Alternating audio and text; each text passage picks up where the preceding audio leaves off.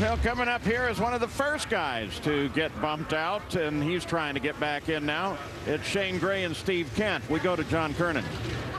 Bob Taskett III made it into the field, qualifying 13th so far, but one more session to go, trying to continue to hang on to that final spot in the countdown to the championship. And you guys still have been having bad luck all weekend. It continued in that last run. What happened? I think I'm giving my father a lot more gray here.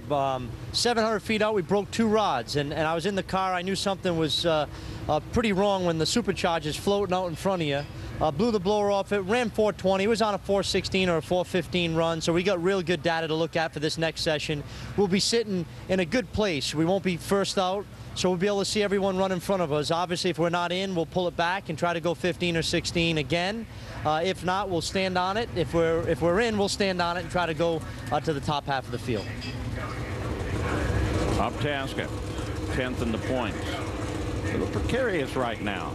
Shane Gray, no round wins the last 4 races on the tour. Pretty remarkable, because that's a great operation. Yeah, Shane Gray's really been struggling. He's got a chance here to not qualify for the U.S. Nationals. That would be devastating for Shane and that team right now after getting a win this season earlier in Topeka, I believe. As you see, Steve Kent is in. He's in at 15.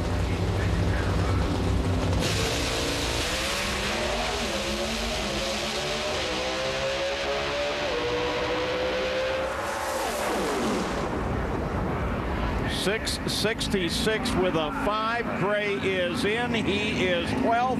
Kent is now the man on the bump. Back to Gary Gerald.